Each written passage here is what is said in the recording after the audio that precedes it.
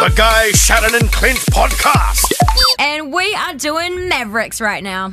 We're so loose that we can't even be bothered finding the Mavericks sound effects.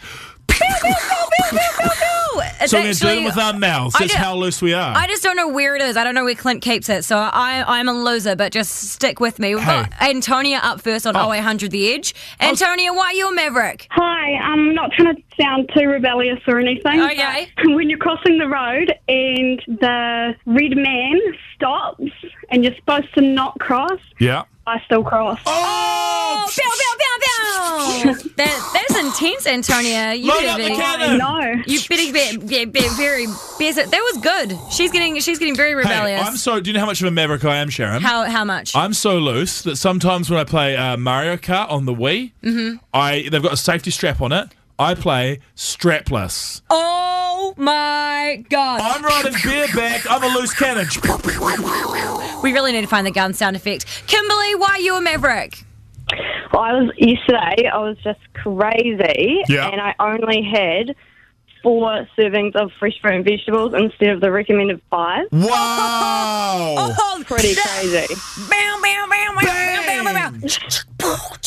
Kimberly, when we called you and you were very nervous about coming on the edge and saying why you're a Maverick. I thought I was going to forget what I said. Hey, well, you nailed it, babes, and I'm very proud of you, and I'd just like to thank you for contributing. So I'm going to award you some sort of prize from the $1 Million prize cover because we really awesome. appreciate it. I know what we're going to give very you. much. We're going to give you Godzilla, which is out now on Blu-ray and DVD. Woo!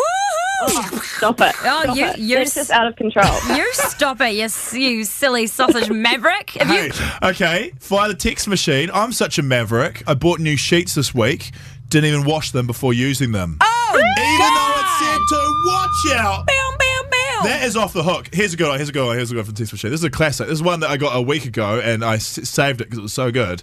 Someone texts in, I'm a well-known rebel within the community for my lack of adequate sun protection. In summer, I will quite regularly go outside without my sun hat on, and I'm not talking shaded areas. Oh, God. I'm talking full sun exposure!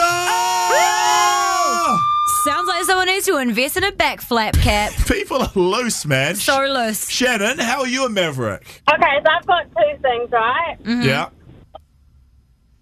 Oh, what? The motorway. Okay, hang on, do that again. You cut out. I thought you were doing a gag and you were being a Maverick by hanging up on here. That would be pretty loose. Go again, Shannon. Why are you a Maverick? They're like red and green lights to go on the motorway when there's traffic. Yeah. Yep. I just went through the red light. Oh! That's a minor shivers. offence. If the police catch you, you will be fined. I know, but as I was doing that, I'm talking on the phone while driving. Shit, we can't encourage that, Shannon. We can't encourage that. Shush. Chris, why are you Bill, why are you a Maverick? Bill! Hi, why are you a Maverick? My name's Dallas. Dallas, you're such a Maverick that I thought your name was Bill and I screwed it up. But I'll blame Chang anyway. Dallas, Dallas, with the name Dallas, you immediately sound like a guy from a western, like a cowboy. Or the Ambo on Shortland Street. Dallas, possibly he's a Maverick. Mm-hmm. How are you a Maverick, Dallas? I'm a Maverick that I went to the smokers area at work. Yeah. I wasn't smoking. Oh, Dallas, you are a crazy, crazy Maverick. Thanks so much for calling, Dallas Bill. Here's a good one. This is kind of gross, so close your ears if you're prone to that sort of thing. What? Okay. Someone texted in, I don't know how you close your ears, I'm so Maverick that when I try clothes on, I don't even wear underwear. Even if it's a swimming suit. Oh, mate! Oh, I don't even want to do the siren for that. That's loose! That is disgusting. Get naked! Get on me! What if you had some sort of thing? Still doing the guns, babes. The Guy, Sharyn and Clint podcast. I'm someone who often thinks that they're funny, and Do you? often I'm not funny, and as a result, it backfires badly, and I work myself into the most awkward situations of all time. Happened to me many times before. Luckily, it's never been anything serious. Not like Ben Boyce, and Sharon's husband, who once pretended to be a pilot at an airport. Hey, stop Nothing bringing like that up. I can't let it go. It was like Let 5 it go. years ago. Anyway. This has happened on a major scale over on a plane in the United States, where a dude flying on a plane from Philadelphia to the Caribbean yelled out on the plane, "I've been to Africa, I have Ebola, and you are all screwed." Whoa! Turns out, it backfired a little bit. It did, and the flight attendant was not polite. Now, usually they're the most politest people in the world, because what happened was he was sitting in his seat and he was probably like the second section back of economy. Yeah. They had to get these 3 dudes in full quarantine, masks, blue suits, everything, to come and remove him from the plane. Yeah. And because all of the passengers were like worried about if he was being serious, the flight attendant said this. Listen very carefully. All right, I want everybody to sit. I need your attention, okay? It's going to look worse than it is, okay? I really want you to remember, it's a depth to my being. I've done this for 36 years.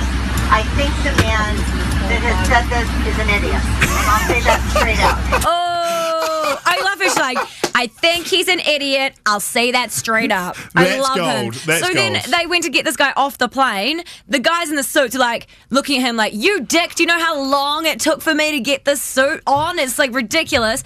Then he's walking down, everyone's like booing him off the plane. He's like, "I'm not even from Africa. Take a joke, guys." He's such an idiot. He's the number one idiot, and it just goes to show, don't make dumb jokes about stuff that is very serious. And especially don't do them on planes. Guys, Sharyn and Clint podcast. I like it. And right now, we are doing a little feature that we like to call Life Hacks. Entry granted. The little things you can do just to get better at life.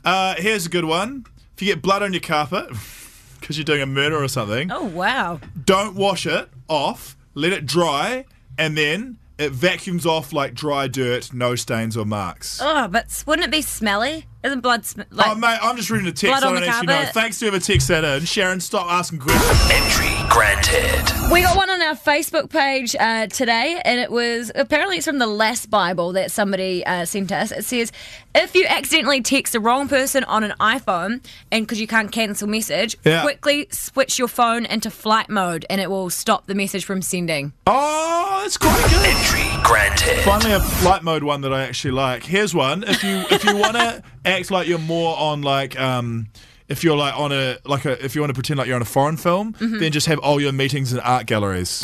Entry granted. You gave me a grant without even asking. I think it's a good idea. We got Michaela on 0800 The Edge. What's your life hack? If you use baking soda on your face and when you've got like lots of pimples and stuff, it really helps because it clears your face. Oh, I've heard that one before. It works better than face wash too. Boom, girl, you're getting one of these. Entry granted. Thank you. No, thank you. That was an awesome life hack. Hey, we're going to hook you up with a double pass to go to the movies. You can go and see Let's Be Cops, which is in cinemas now. Okay. Thanks so much. Hey, whoa, life hack. Sound real excited about prizes, and you might get an extra prize. No, Ooh. Still not excited? Okay, cool. She did. Oh, I feel bad. She didn't realise she had a chance to win an extra prize. If you've got a life hack, call us now, 0800 The Edge, or text us to 3343. Here's one from the text machine. Tell a girl she's fat and she will appreciate your honesty and love you. I'm not even going to give you a not granted for that. I just want to pretend you didn't say it. I didn't say it. It's from the text machine. Whatever. Sophie, what's your life hack? It's a good one. If you're baking Yeah. and you need to put baking paper into your pan and you need to cut it to be the right size, rather than using a pen or a pencil, which is kind of disgusting that your food would touch that, if you use the corner of a dark chocolate bar, you can use like a crayon. Excellent. And then that way, whatever's left on the paper is delicious chocolate. That's wonderful. You are so smart.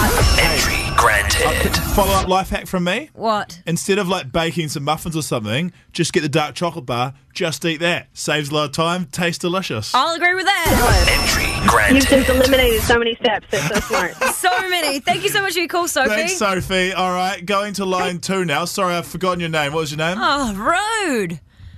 Hello. Paige. Hello, what was your name?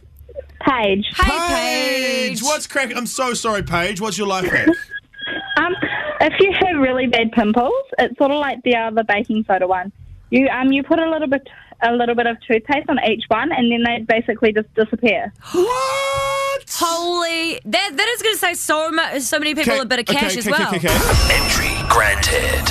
I'm a man, or I'm an adult, so I don't have that many problems with like pimples anymore. But here's what I got: inside your nose. Really? Pimples. What's that one there? Yeah, that's actually a pimple there. That's embarrassing. No. Here, I was going to say though, is I have pimples inside my nose. Yes. That's gross. Maybe you should just stick some toothpaste up there. Yes. And snort some baking soda. I think that's a good idea. No. Anyway, thanks for your life hack. All right, Bradley, you're on the air. What's your life hack?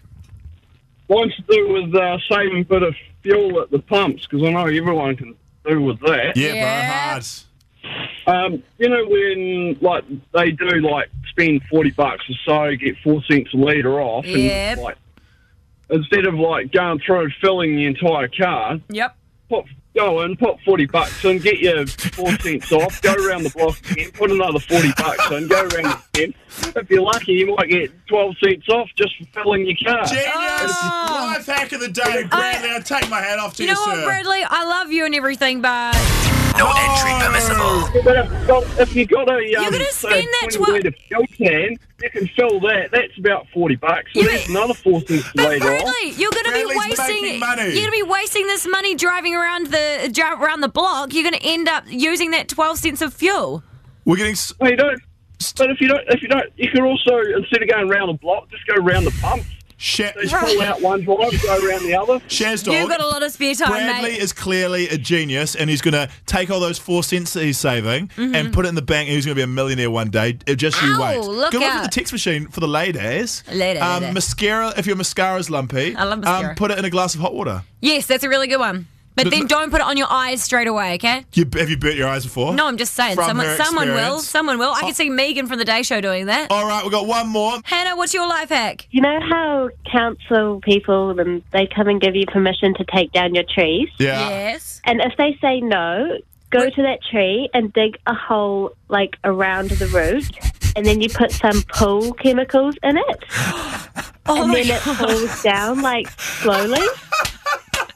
Hannah, that is genius / evil. I really want to give you a granted, but at the same wicked. time, I'm like, I don't think that's ethically a very good idea. Okay, we're going to put a disclaimer out there. Don't go around poisoning your neighbour's trees that peeve you off, okay? You can't do it. It's illegal and you'll get in trouble. The Guys, Sharyn and Clint podcast. The Edge, guys, Sharyn and Clint, that is Stan Walker with Bulletproof. He's going to be on the judging panel of X Factor New Zealand next year. And the auditions, the pre-auditions to make it to the big TV live auditions are starting tomorrow in Auckland. They're going to be happening Saturday and Sunday from 10 a.m. at the AUT, and then they'll be in Queenstown on Monday. So what we're going to do is we're going to warm people up for this with the pre-auditions, and we'll be the judge. All right, let's kick it off. Harmony, it's your time to shine. Let's do it. Okay. I'm gonna swing from the chandeliers, from the chandeliers. Awesome. That is really, really good. It was Harmony. That was incredible. You've got to be auditioning for X Factor New Zealand. Am I right? Yeah, I am. What town are you in? I'm actually in Hawera. Hawera. So that means you got to drive, do you? Or are they going to Hawera? Yeah, I'm going to Palmerston North to do it. Hey, good luck, and I reckon you're going to smash it. You're the front runner. Definitely. We'll go with Mita next. Mita, you there? You ready to sing? Yeah, okay. Let's hear it. Slow down, you crazy child. You're so ambitious for a juvenile. But then if you're so smart, then tell me, why are you still so afraid? Hey, you know. That was not what I was expecting at all. When you first started talking to us, I was like, oh God, I wasn't really sure what we were going to get through. But that was pretty good. Where are you going to audition for X Factor? I don't know if I will. I don't know. No, you have to, Mita. You have to. You have the ability. My tip is, though, if you're going to do an audition, not that I'd know, I'm an idiot, but from what I've seen from the X Factor auditions, you got to sing the hook, sing the banging part of the song. Yeah. Can you hit us with a chorus? Okay. 'Cause you know that when the truth is told that you can get what you want or you can just get old, you're gonna kick off before you even get halfway through. Mina, you have to promise us. You have to promise us that you will audition for X Factor because we want to see you on our TV screen. Maybe. No, you must. You must. You'll be awesome. awesome. Another one. Wake, he's just gone. He's just jumped. He's bolted. He doesn't want to find if he's won or not. Wake, yeah. You ready to sing, bro? Yeah. Let's hear it. When you say I'm crazy, 'cause I know what you've done. And you say, call me baby, I know I'm not the only one. That's beautiful. That is beautiful. What do you reckon, Shaz Dog? Because I reckon he's a front runner, but Harmony was mind blowing. It's definitely between Waki and Harmony. I'm going to go with Harmony. Harmony. Congratulations! You're the winner of the pre-auditions. Oh Harmony, before we finish, can you try and give me the top bit of Chandelier where he goes, I gotta sing like a bird from. Do you know the bit I know, the soaring bit? Can you do that bit? Oh my god, I'm freaking out. Go on, girl, you can do it. I'm gonna swing from the chandeliers, from the chandeliers. Oh, fuck. Hey, this is good prep right now. Yeah, this is good prep. Yeah. No swearing in front of Stan Walker and the judges, okay? Good luck, Harmony. We've got high expectations for you, okay? The Guy, Sharyn and Clint podcast. Ladies and gentlemen, please welcome live in the studio a childhood hero of mine and a knight. I feel like we should have scrubbed it up a bit more and done some more, got some tassels or some glitter or something. Ladies and gentlemen, please welcome the wonderful, the amazing Sir John Kirwan. Hey! There it is. What are you looking at me like? You don't remember me, do you? I do remember you well. Do you remember hassling me at Eden Park? Okay, well, I wasn't going to bring that up. When I was watching football practice. You just used me that day. You thought, no one else is talking to me, and there he is. Okay, this is just like the Lord interview all over again when she called me out for giving her some shit. Well, then maybe you should stop being mean to people. Okay. No, he was nice. He was nice. Just everyone else was ignoring him, and so he went for the easy shot. You know, JK's the Blues coach. Okay. He'll say hello. I'll give you the situation. As I turned up to this training session way late, I had nothing. I saw John Kirwan. I called him over and I went for the easy stuff, which was giving him joy. And I did take a few pot shots about the Blues. No, you did. That's and okay. I apologize. No, I don't really apologise. Why? I did it on purpose. That's but okay. I apologise for running into you again. You can't get yelled at by JK in the first minute of the interview. Yeah, I'm going to be honest with you. It's a rocky start, but Mr. Kirwan, you were a hero of mine growing up. I had running on Instinct. It was the only I owned that and Space Jam. They were the two VHSs I owned, and I used to watch it every day. I watched the clips of John running through the Italy team 1,000 times, and that was going to be my first question actually for Mr. Kirwan. Was going to be call me JK. JK. You've had about 4 different names. Well, you did call me Mr. Idiot that day at Eden Park. Okay. Here's my question. Is it hard going from being an athlete to a coach? Because when you're the coach, you're like, hey guys, why can't you just run through the other team like I used to back in the day? Or why can't you just be awesome like I used to be? It's a great question. It is difficult. Yeah. Because what you realise when you're a coach is you coach everyone. So some people have ability more so than others. Like Zinni Brooke, for example. I mean, how many number 8s since Zinni can drop kick from halfway? Not many. But Zinni would expect all number 8s to drop kick from halfway. So I think when you're coaching, your whole philosophy changes. It takes a year or two to sort of make the adjustment. Is it frustrating? No, I love it. It's inspiring. It? Yeah, okay. I really, really enjoy it. I enjoy seeing people achieve their goals. It's great to be around young, positive, fit people. I really think it's a fantastic job. Have you had any moments when you're just like, I'll just do it myself, and you want to just get on the field and do it yourself? No. Have you seen rugby lately? I mean, I didn't tackle when I played. I reckon that you could still do it. Gym. You don't look as half as banged up as a lot of All Blacks in your era. Jeff Wilson used to walk near us and work just next door, and you're looking fitter than he is. Yeah, well, I think back in our days... No offence, Jeff, still love you, babes. Yeah, the only ice we had in the changing room was with a few beers in it. Now they've got to sit in the ice buckets and stuff like that. So. Now, the reason we have you in here, and we're privileged to have you here, is because you've actually released a book. It's called Stand By Me. And normally when we have people in for a book or a movie, we go, we love the book, we love the movie. Oh, it was so good, it was so good. And we haven't actually read it or seen it or don't even know what it is. Sharyn's actually reading your book as we speak, and she's loving it. Oh, it's a really, really incredible book because, I don't know, it's interesting when I read it because I never read your first book. I'll be straight up about that. But when I finish this book, I definitely will because I suffer from anxiety and depression. And just in the introduction, I learned 2 different exercises that I now use every day that I had never ever heard of, and I've read so many different things about it, and it was really interesting. So what was the experience of writing the book for you? Well, I think I started by saying I'm a dad and I'm scared because I've had a mental illness and sort of looking back on what happened to me and thinking about our teenagers. So you'll get your first sign of anxiety or mental illness between 13 and 18. Sometimes we're younger, sometimes we'll be a little bit older. But if you get onto it there and learn the techniques that you're talking about, you can really be cured and you can go on and have a happy life. If you leave it, it gets bigger and bigger. Yeah, it gets bigger and bigger. It's like any other illness. If you don't get on top of it early, then to recover from it's going to be a lot harder. And so the book was about me just trying to supply some knowledge to parents and to kids that you're not alone. You know, it is an illness, but if you get it early, then you can be absolutely fine. We were just talking about an urban legend in the studio just before, and we wanted to confirm it with you whether it was true or not. We heard that when you first started doing the mental health ads on TV, it was so popular and there was so much demand coming in through the call centres and stuff like that, it crashed the system for the New Zealand depression organisation and stuff like that. The Harden Up one especially, yeah, because so many people had heard that. So when I did the Harden Up ad, I think there was something like 25,000 calls and crashed the system. Yeah.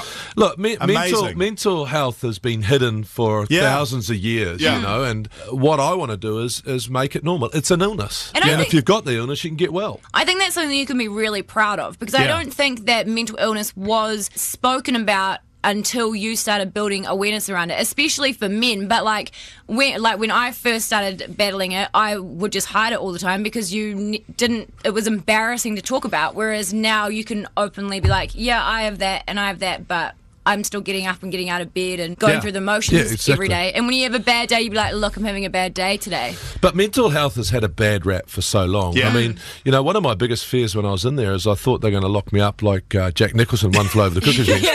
And then I went back and watched Jack Nicholson, One Flew. It was actually really normal. So mental illness has had a bad rap. But look, there's 1 in 5, possibly 1 in 3 that suffer. So many people. Exactly. I'm so fired up about it because if we recognise it in our adolescents and teenagers and get it early, we can really treat it, and those people can get all sorts of help to just lead a normal life. This is the second part of our interview with John Kirwan, who was in today to talk about his brand new book, which is called Stand By Me. The idea for the All Blacks is to be hard men every day, nothing phases me, but there must be times when they wake up on the morning of their big game in South Africa and go, this is too much, this country, I cannot lose for them, there's so much pressure on me right now. Well, I think the nice thing about modern rugby is we actually prepare for it. So, you know, we've got sports psychologists, but there is a lot of sort of performance anxiety. Yeah. And whether you guys like it or not, you probably suffer a little bit from it because whether you like it or not, no matter how the day's going for you guys, you've got to walk in there and you've got to be up. Pretend to be always like high energy. Yeah. But you don't actually pretend. You actually draw that energy out of yourself and you perform. Yeah. And then afterwards you'll suffer some sort of downtime or lull. You keep doing that on a daily basis and then you don't look after yourself, you're going to hit the wall. Oh, yeah. And so you've got to find that balance. If I'm having a rough month or whatever, it'll be like roulette when I get up. It'll either be like, woo, it's a good day, or it'll be like, brushing my teeth is going to be a mish today. And we'll be on air, and all of a sudden I'll find this like, for 3 minutes, and then between the songs I'll be sitting here just like, just want to go home. It's so bad right now. We all have that. Partly the reason why I gave you so much shit at that day is because there was a lot of pressure on me to come back with a funny segment, and that's what I feel. And a good example of that is I was going to an All Blacks naming conference with all the big dogs there, and it was the coach and Grant Fox and everyone was there, and all the journalists journalists and all New Zealand's media there, and the All Blacks is so serious. And I was going there with a 6-year-old boy, and we were going to ask, do you like cats, the All Blacks coaches? And I was so nervous about doing that beforehand and so scared of the All Blacks media manager and everything like that I vomited in the shower beforehand and almost couldn't go. And I'm like, I've just got to check on this before, because I'm doing such a stupid thing, but I'm feeling so much pressure. And that's performance anxiety. Yeah, there and you go. I had to talk about that straight away. Yeah. I was wondering while you were here, there was one thing that really stuck with me from your book, and it was like right in the start. And I was wondering if you could explain it to the listeners, and because I loved the way you worded it. The one about sitting in traffic and how you used to be stressed out about sitting in traffic, and like how you decided to not be stressed about, like, if you could tell that story, because I really loved that story, and every day that's what I think of in the car. Well, I think that when you go out of Auckland, people go, oh, what about the traffic? And this is, must be so painful. And at one stage, I was sitting in the traffic, and I was in a hurry to get somewhere, but you can't go anywhere. Yeah. No. And so if you change your mindset and actually enjoy the moment, then it actually is a really cool time. You listen to more music, listen to you guys maybe, look out the window, and I just thought there's two ways to look at this. And so when I'm in a traffic jam, I actually love it, because it's a little bit of downtime. Yeah. You can actually turn the phone off if you want. You can just take some real good time out. But I think that's life. You can have a mindset to everything. You can sort of flip it on its head if you want to, but you just need to keep reminding yourself. I mean, it's tough out there at times, and you just got to sort of say, well, I'm in a traffic jam. Let's sit back and most out of things and enjoy the ride. Yeah, because I loved that, and I read it. It was probably like a week and a half ago, and I've been stuck in traffic a couple of times, and I'm just sitting there. I'm like, like all tears, like holding on my thing, and then I'm like, no, Sharyn, you're going to be stuck in traffic just as long being stressed as if you put on that new Meghan Trainor song and jammed out in the car. And that's what I did, and I was like, by the time I got there, and I was like happy instead of being like, oh, I'm so sorry, I'm like, I'm freaking out. It was and listen, so helpful. We've got phones so that we can communicate. Exactly. So you just say, sorry, I'm in a traffic jam, I'm late. And if they don't understand, well, who cares? Do we have time for one more question? Yes. I got one more question, and this is something that I've always wondered about. Is it really hard going from being like a god, let's be honest, that's what like being an All Black is, like you're like the top of your game, to all of a sudden you're retired and you've got nothing. You've got like it's one of the look. It's in America, 85% of all gridiron players are broke, divorced, and depressed. Yeah, 85 or 82%, and they earn $1 million a year. Yeah. So transition out of high competitive sport to retirement is really one of the hardest things you deal with. Yeah. And you've got to prepare for it. And we're really trying to prepare our guys for it. Your phone goes 50 times a day to nothing. And then you guys are forging a career. Yeah. If I'm a rugby player, I come out, you guys are 10 years into your career and my mates. And I'm going, well, what am I going to do? And so you feel as if you don't belong in society. So they're all things that we're aware of and trying to help sports people prepare for it. It must be terrifying. I didn't think about it, because you always think they've got the best ever life, but then once the rugby team doesn't want you anymore, it can be very, very difficult. Yeah, it's like anyone losing their job. It's a traumatic time. It's like getting fired. Yeah, exactly. It's a bit smooth. Then you get to do some heat pump ads, but it's still, it's still pretty rough. Okay, so the book is called John Kirwan, Stand By Me. It was written with Elliot Bell and Kirsty Loudon-Bell. Can I say that name right? Bell, yeah. And so there's expertise from specialist fields as well behind it as well. Yeah, exactly. I mean, I've got a really curious mind, and Elliot and Kirsty are experts in their field. So I just wanted to